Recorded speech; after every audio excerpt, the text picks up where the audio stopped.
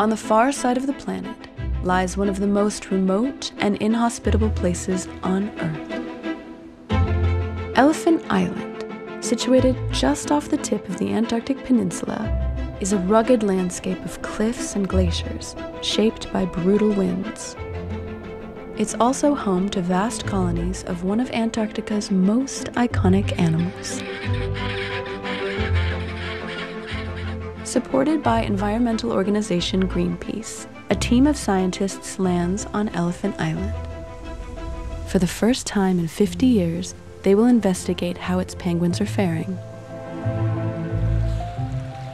The health of the Antarctic ecosystem is linked to the state of penguin populations. And the best way to measure those is by counting the birds.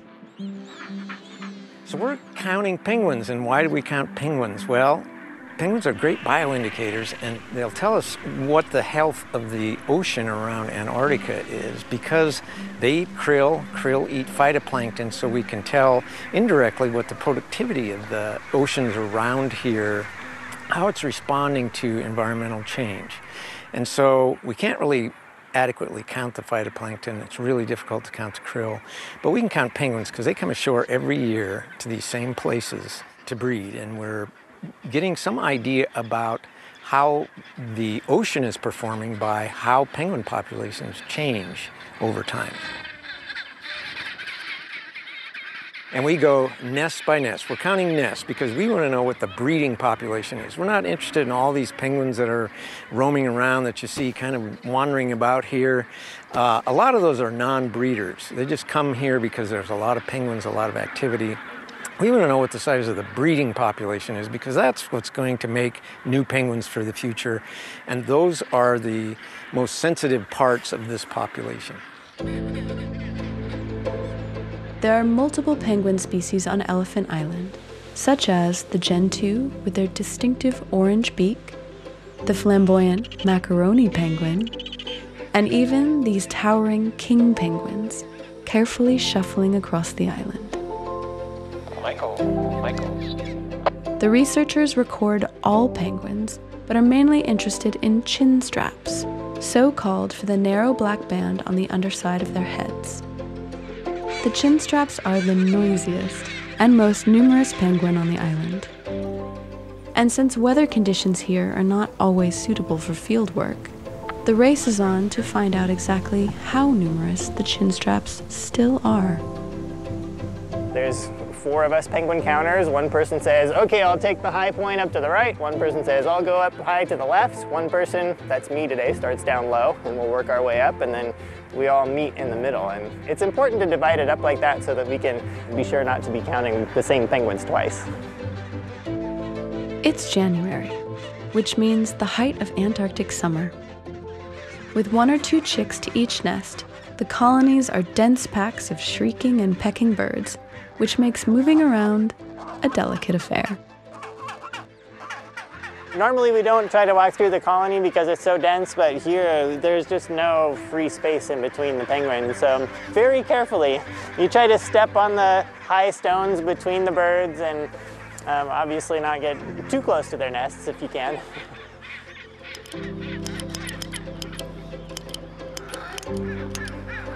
Counting penguins at its core is pretty basic. It really is 1, 2, 3.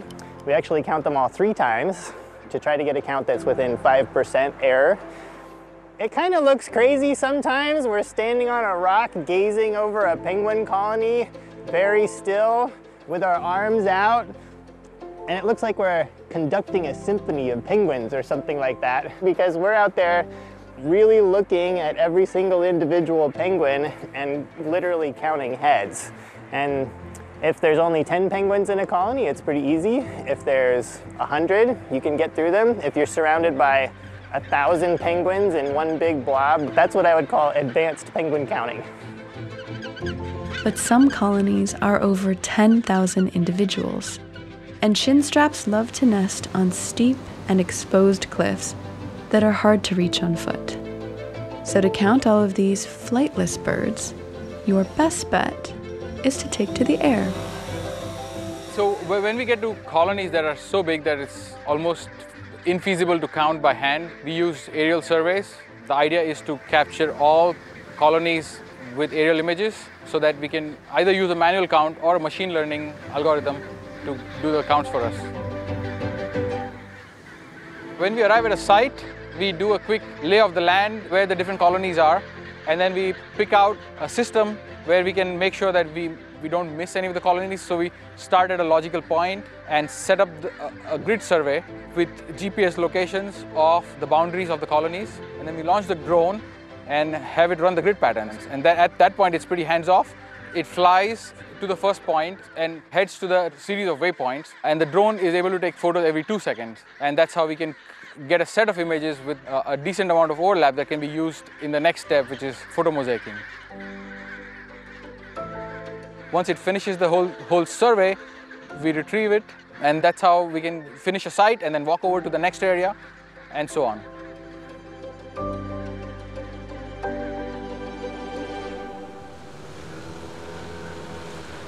For a bird nerd like me, being in the middle of a penguin colony here in a practically unexplored island in Antarctica is like the ultimate experience. I can't even describe it. It makes my skin tingle when we're on the Zodiac and we're coming into the beach, just seeing all these birds waiting for us to arrive.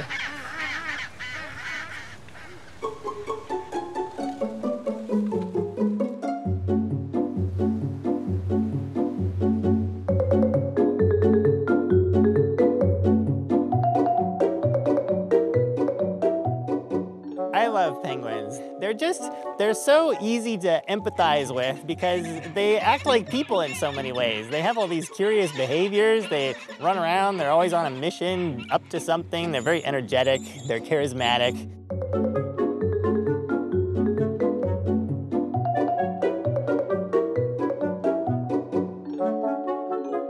Penguins are really amazing creatures. They are hardcore, and they have some pretty amazing adaptations to survive here. They have the densest packed feathers of any bird in the world. It's something like 90 feathers per square inch. That gives them their waterproof parka and down jacket all in one.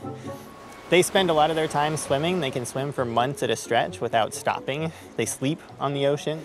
The only reason they ever come to land at all is to build a nest, and then they go and spend the rest of their lives actually in the ocean, offshore. And to be an animal that only exists in the Southern Ocean for months at a time, just swimming around, finding the fish and krill that they need to eat, that is hard for us to imagine and comprehend, and that I think is partly why it's so fascinating for us to see penguins down here.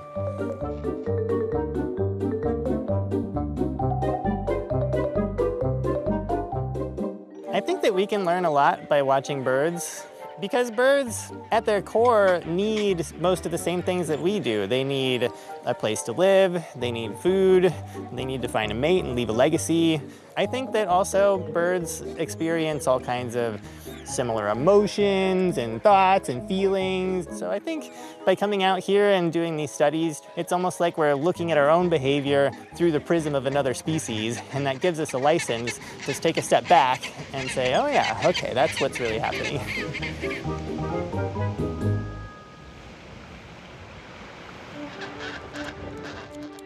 Penguin colonies may remain in place for centuries and chin straps, even though they venture out to sea for hundreds of miles, always return to the same colony to breed. The last and only time Elephant Island's penguin population was properly surveyed was in 1971. The maps and data from that British Joint Services expedition are now being used by the present-day researchers. So we've got some great data from 50 years ago about what the penguin populations look like. So we'll compare our counts to that historic data, and we'll get some idea about whether things are changing or not. Penguins are extremely well adapted to live in Antarctica in these conditions. But when those conditions then start to change, that's when we start getting worried about them, because they've evolved over so many eons to live in this place as it is, and then as it starts to change, then we'll see how adaptable the penguins can be. The Antarctic is witnessing vast changes. Over the past 50 years, temperatures have risen by around 3 degrees centigrade, one of the fastest increases in the world. Among other things, the warming affects ice formation.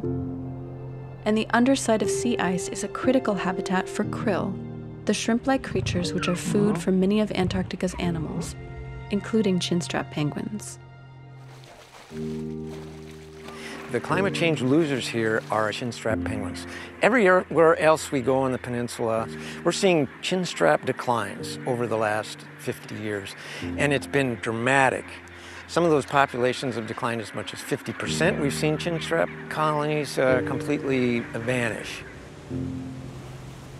A changing climate is not the only threat to chinstraps.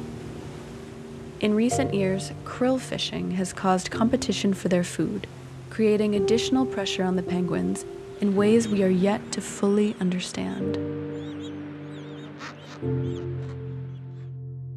After 10 days of counting and covering 98% of the colonies surveyed in 1971, it's time for the researchers to add up the results. 44, 45, 45, 16 three times. All of Elephant Island's 32 colonies show declines, and overall the chinstrap population has fallen by almost 60% in 50 years. 11 three times.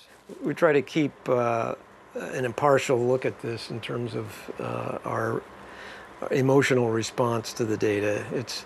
It's disturbing from the standpoint of the amount of change that's happening so rapidly.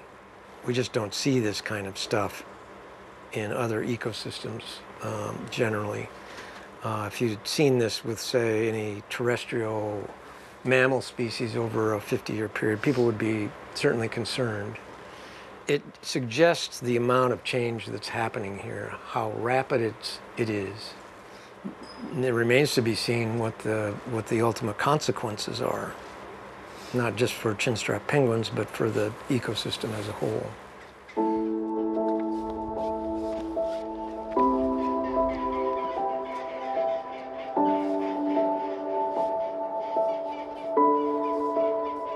If you removed all the penguins from Antarctica, what would happen?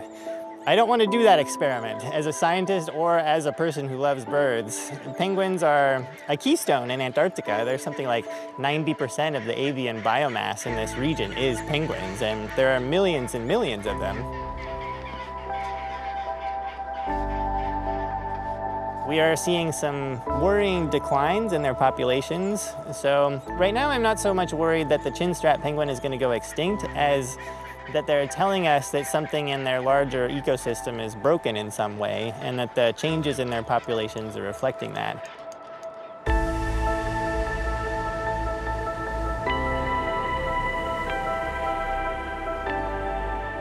I've been coming down here for 25 years, and I've seen some pretty remarkable changes. Been seeing penguin populations crash, literally. Climate's changing more rapidly in the Antarctic Peninsula probably than any place on the planet.